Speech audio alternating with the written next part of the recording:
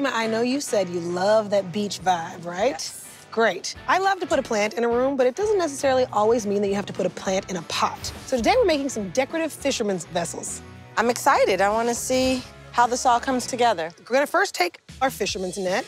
We're gonna wrap it around our jar, and we'll make sure that we've got enough for the top and enough for the bottom. We will secure it with some glue. So our next step will be to take this twine. Okay. We're just gonna wrap it around. Let's trim this up. It's great. We're gonna cut it here. Okay. And then run of glue. Okay. Da, da, da, da, da. Hello. How cute is that? Super cute.